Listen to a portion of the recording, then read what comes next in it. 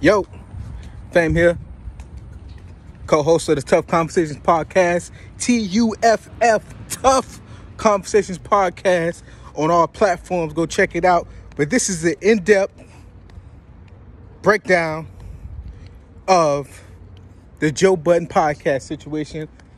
Me, I've been a fan for many years. I was a fan when it was the girl and Rory. So I've been a fan for a long time. I've been following the podcast for a long time.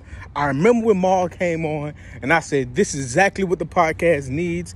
You have your fan base is 90% men. So we should have more men point of views on this podcast, and having that woman's point of view when she wasn't really contributing shit wasn't the best. So I remember when Mal came in, and Mal was fucking great for the fucking podcast, but that part of the shit is over now.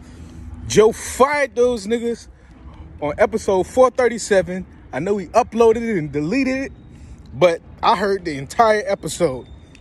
So let's get into it. First things first, friendship and business do not work out. Friendship and business are not the same thing. Friendship and business is not the wave. It's not the key. It is not cool. It does not work. You can't expect your friend to treat you like a friend when there's business involved. You are my nigga. But once there are contracts, once there's money involved, you are no longer my nigga. You are somebody I have dealings with. It may be respectable. But it's still somebody I have business with. Don't expect your friendship with someone to smooth the way the business is ran. Fuck that. And those niggas getting fired on fucking air is hell fucking hilarious. Joe straight up fired those niggas. And they deserve it. You know where I work at? I work at Home Depot, nigga. I've been working there 5 years, right? If I get suspended at the job for a week, they say, hey, Famous, your performance ain't been up to par, or I did something wrong at the job, and I get suspended for a week. I can't take off 4 weeks after that and expect to still have a job. I can't expect to still have a job after I take off 4 weeks, after I only suspended for a week. In any other field, you're fired. But because you're friends, you expect not to be. You expect things to go smoothly. And equity. The whole thing was about ownership. They always, oh, no, man. It's not about money. It's not about money. It's about respect. No, it's about fucking money. You niggas had an inkling that Joe was making some fucking, like, real fucking bread. And y'all was like, damn, we deserve some of that money.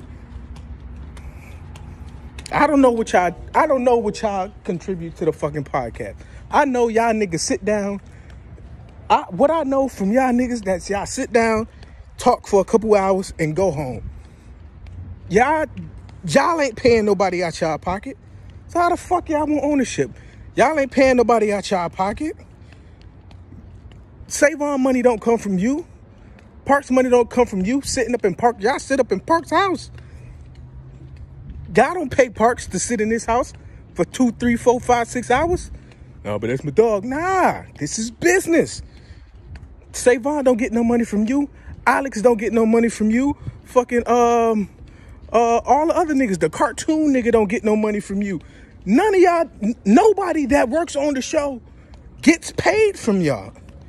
Y'all don't go in y'all pocket to pay nobody. From what I know, from what it looks like.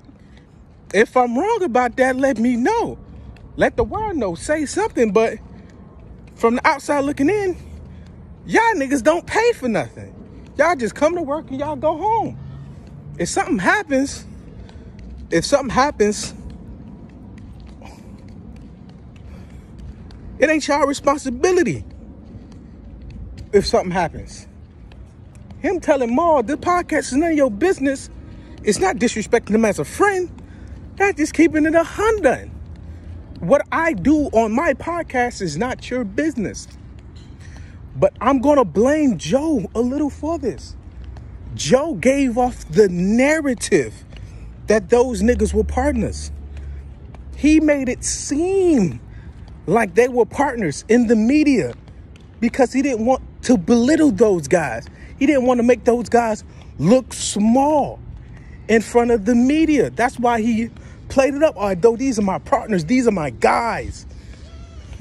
But no, they just work for you. And what did you bring to the podcast other than sit down and tell cool stories? You know what would have been dope? If Rory started a Deuce Palooza podcast, right? All his fucking Deuce Palooza homeboys came together and started a fucking podcast. And they could have, and just told all the dopest stories from Deuce Palooza. That would have made fucking bank. And that could have been something you own. Something you started. I don't know too much about fucking Mal. But nigga, like they said on 437, you could have started a sports show. You know how many sports niggas you know? You been fights with Brandon Jennings or whoever the fuck that nigga name is. You fucking can call fucking Julius Randle on. You got that nigga on speed dial. You know Trevor Ariza. You could have started a sports podcast. But no. Want to know why? Because you niggas is not interested. You niggas are cool while you're there. You niggas ain't cool. Y'all can't carry a whole no conversations. Y'all ain't them niggas. If we being honest, that's why I said it would take a group of niggas to make a successful podcast. If it was Rory and the Deuce Palooza niggas, Rory can't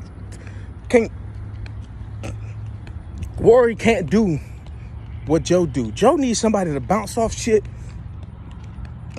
Like a lot of people, only one person I can see can sit by himself and just go.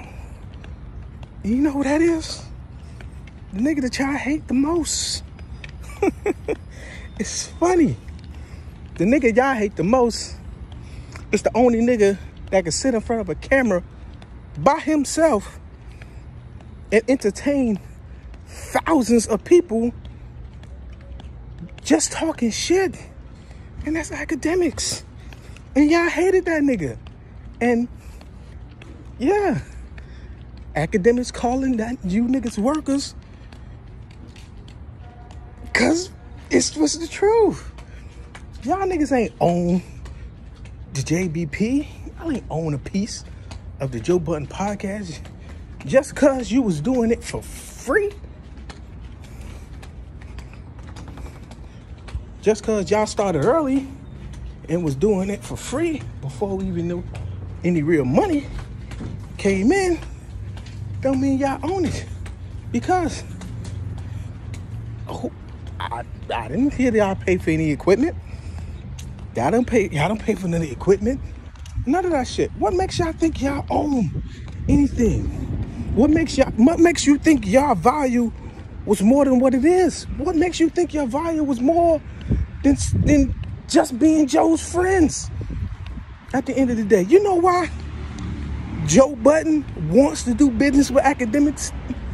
After all the shit Akademiks has done and said in the media and people hate him, even though I fucking love the nigga. That nigga is hilarious, fucking entertaining as shit, and honest. He got his biases like everybody else's. He used to say, man, I only fuck with niggas that ain't got no bias. Everybody has a bias. Everybody has a bias. So I can't fault him for having a bias, because everybody has one. But he wants to still do business with Akademiks because it's going to make him money. It's good for his network. Imagine if they bring back Everyday Struggle. Akademiks just got $1 million podcast from Spotify. They just got millions from Spotify. Millions. He got millions. He just got millions from Spotify for another show. He still got a show on the sticks at Complex. Yeah. He fucking stuck. He stuck up Complex when Joe left. They needed him. That's what he had to do. Like I said, I can't go to work. I can't get suspended from work for a week and return in 3 weeks and still think I got my job. They're gonna say, "Sir, what are you doing here? Your employee number no longer works. You don't work here anymore. Why are you here?" It's exactly what they're gonna say to me. But since y'all friends, like, you feel me? And Joe Budden saying, "Hey, there was an invite. You always invite me to your hands, but when it was really invite to the hands, you didn't really want that." I don't know if that's cap or not, but even though I don't think Rory a tough nigga, I don't think nobody pulled up on Rory to beat his ass. And this is the first time Joe actually addressed you going to act crib. If one of Act security guards shot your fucking car up, because I know he got security, because he's rich. Rich niggas got security. And Akademiks probably got a clean ass record probably. He probably carries a gun. Stupid. I'm from the hood, baby. If it was me, I would have went to your fucking house. I don't play that shit. I handle that shit differently, baby. You came to my crib, I'm coming to yours, nigga. And that nigga was way nicer than I be, because I'm handling it the way you wanted to handle it. He handled it how he see fit. He finna expose you to relationship, all that shit. He gonna handle it that way. I'm finna handle it like a nigga from CC. I'm finna handle it like a nigga from Carol City. I'm finna handle it like a nigga from the Bay. I'm handling it like a man. Not like a man. I ain't gonna say you handle it like a man. I'm handling it like me. So Joe never addressed that publicly because there's nothing you can say. You were wrong. Stop playing with people's crib. And Rory, I don't know your background, but you sending niggas to somebody's house when you ain't even on that. Everybody knows somebody. Everybody knows somebody. But everybody knows somebody. But a nigga like me, when it come down to it, I am somebody. So you couldn't have came to my crib like that. Mal says it's about respect, but it was about money. What about the accounting? Joe said, if you niggas want to audit me, you niggas just gotta go. Look, nigga, I don't know how much them niggas was getting paid. Let's say them niggas getting 150. Let's say them niggas getting 150. 100, 150. With no responsibilities, I'm getting 100,000 with no responsibilities. Is you dumb or you stupid? Is you fucking dumb? I'm not walking away from that. Yo, niggas could have started shows under his network. Hey, Need to Know is not under Joe Budden's network. I don't see Need to Know under the Joe Budden network. You want to know why? Well, I don't know. Maybe, I don't know. But the same shit Mal said he don't respect Charlamagne for was worry about another nigga money. Looks like Rory was doing the same thing. Why is he getting paid this? Why is this girl getting paid that? Rory was doing the same thing. So you don't respect Rory no more either? We can call out your bias. You niggas fucked up. Nigga, if I can make what I make at Home Depot podcast, I would quit right now. I don't even make a lot at my job. But if I can make what I make podcasting, what I do now, the moment the Tough Conversations podcast is profitable, I quit my job. I'm done. Because the moment I see it's going to go, I'm gone. I just can't put 1,000% in it that I want to, because my podcast isn't paying my bills yet. Hopefully one day it will, but it's not. So I can't. It's a hobby now. It's a fun hobby that I want to turn into a career. And turn into a career in media, be a talk show or something. My name is famous. Born famous. I was made for this shit. It's just gonna take me a little while to get there. But Tough Conversations podcast, every fucking Saturday. Tune the fuck in. Y'all know the fucking vibes. Big fame. And that's my thoughts on the JBP finally coming to an end. I knew it wasn't gonna work.